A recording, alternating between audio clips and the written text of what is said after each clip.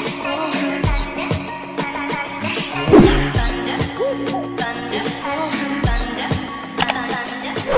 guys and welcome back to my channel. So today I am back with another video, and today I am back with another testing video which I am so excited for. I've got loads of these videos coming up on my channel, so make sure to subscribe if you haven't already and turn on those post notifications so you never miss an upload from me. But today I'm going to be testing something that's literally been released a couple of days ago. This is the new Beauty Bay highlighter palette. If you didn't know already, Beauty Bay are now their own brand in the sense that they now have makeup products. So they brought out eyeshadow palettes, they brought out brushes. I did test the brush collection a couple of weeks ago now. I was very impressed with that, and the eyeshadow palettes as well. Don't think they brought out anything else. They did a collab with Jordan Lipscomb, which, oh my god, I did a video on them as well. They were insane. Also did a collaboration with Saffron Barker. But today I picked up one of their Living My Best Light palettes.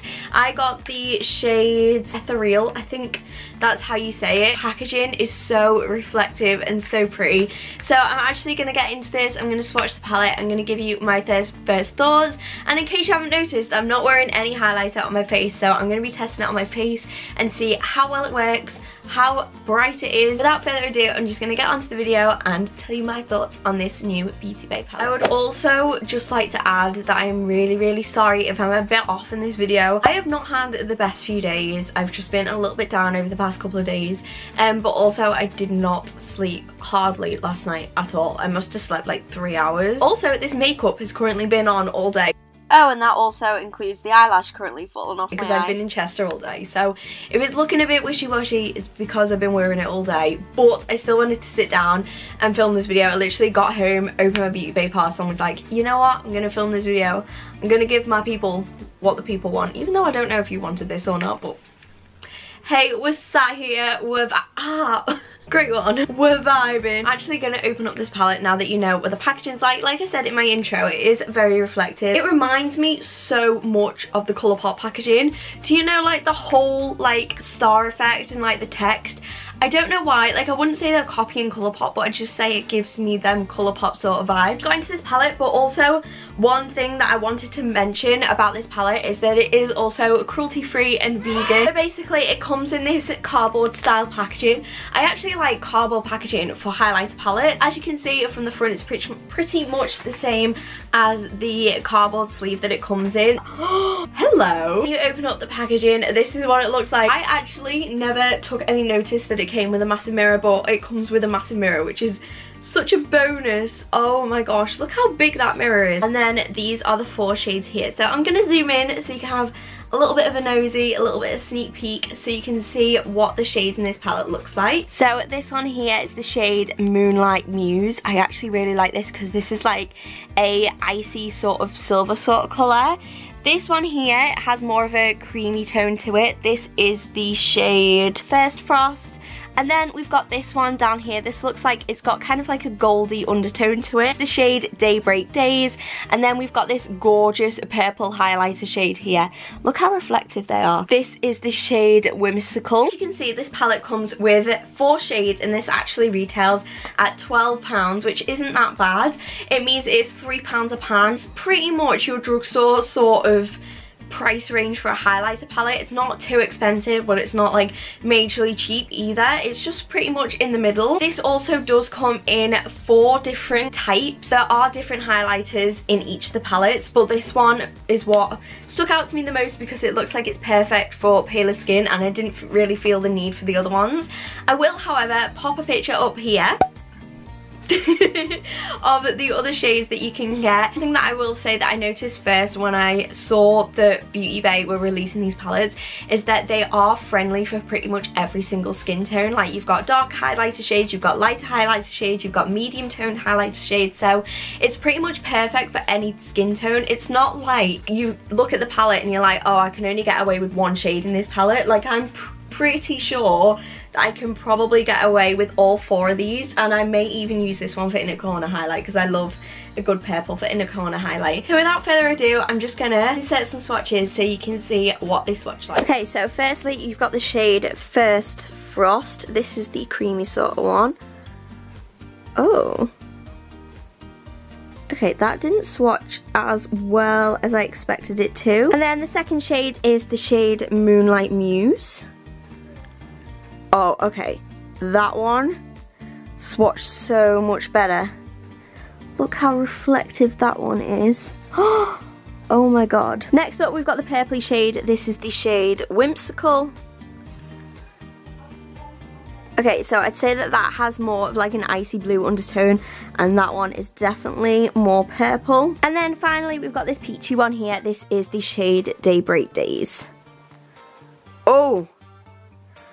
Wow. Okay, so I wasn't mad about that one and how that one swatched, but them three are absolutely stunning. They're not too glittery either, which is really, really nice. Okay, so now that I've shown you what the palette actually swatches like, I think it might be a perfect time to put it on my face and see how well it works. So firstly, I think I'm gonna take this shade here, which is Moonlight Muse, and I think I'm gonna take this on this side of my face and see what this one's like. For my highlighter, I always use the same highlighter brush.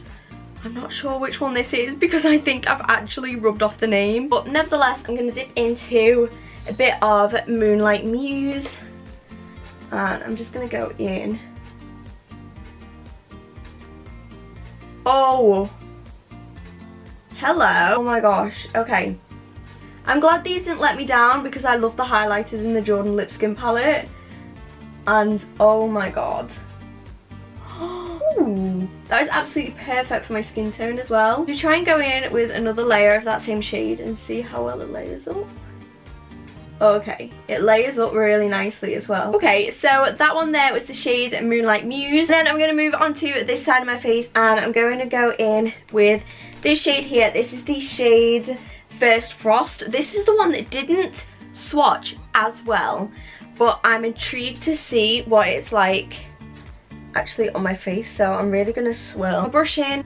Okay, that is still pretty. I wouldn't say it was as pretty as the first one that I tried. This is the second layer now, and it's not as dazzling as this side. Like, you can definitely see a difference between the two, or I hope you can, or is it just me? I don't know. I feel like I prefer this side to this side, but I always prefer this side with my highlighter anyway, compared to that one. Next up, I'm going to take this one down here. This is the shade Daybreak Days. This is the one with like a peachy sort of undertone, and I'm going to take this and I'm just going to highlight my nose, above my lip, down here on my chin, and I always do my Cupid's bow and at the side of my eyebrows as well. Make or break for me because I always like a good nose highlight. Ooh, okay, that is really peachy but really nice. Did take a little while though to pick up enough pigment. I'm gonna put some on top of here. You can never have too much highlight, kids. I like putting some up here. Basically, I just highlight my whole face and hope for the best. Yeah, this is a really, really nice peachy undertone shade though. I like how diverse this palette is. I'll give it that. Next up, I'm just going to take a small flat brush for my inner corner highlight, and I'm going to take this purple one down here. This is the shade Whimsical, and I'm going to take this in my inner corner just because sometimes if I'm doing like more of a dramatic sort of look, I like to use a purple or a green like in my Aurora palette just to dazzle it up a little bit. I'm also going to take this on my brow bone as well. Ooh, look at that for inner corner highlight. Wowee. Okay, at least you know these shades are nice if you want a nice inner corner highlight. Wow.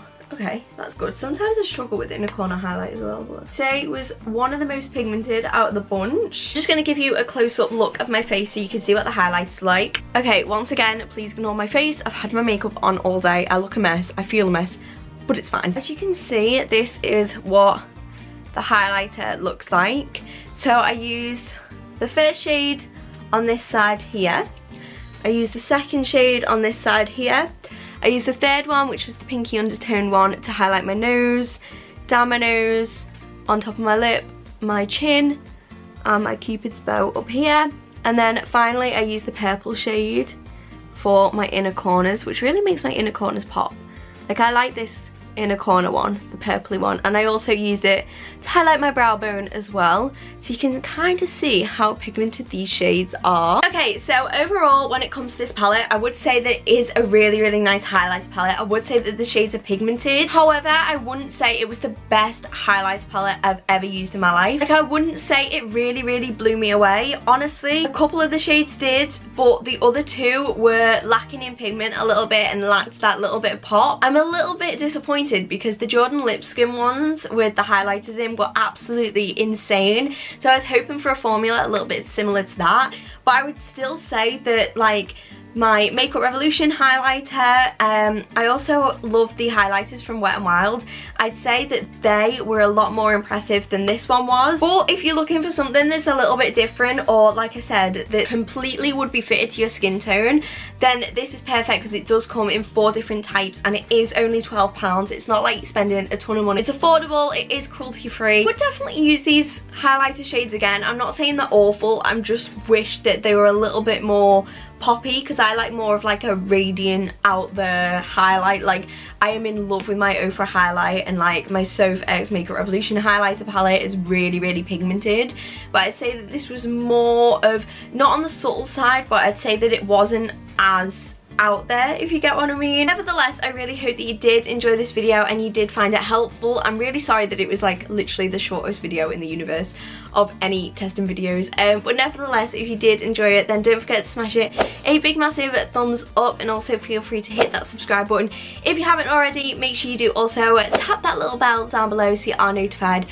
every single time I post a new video. Also, I'm just going to put out there a little bit of self-promo and just say that I am actually now doing a different makeup looks on my Instagram, and I'm doing mini Instagram videos on there, so if you don't follow my Instagram and you want to, then feel free to, because I'm really trying hard with that and it would really mean a lot. Once again, thank you so incredibly much for watching, and hopefully I will see you on my next video. Bye!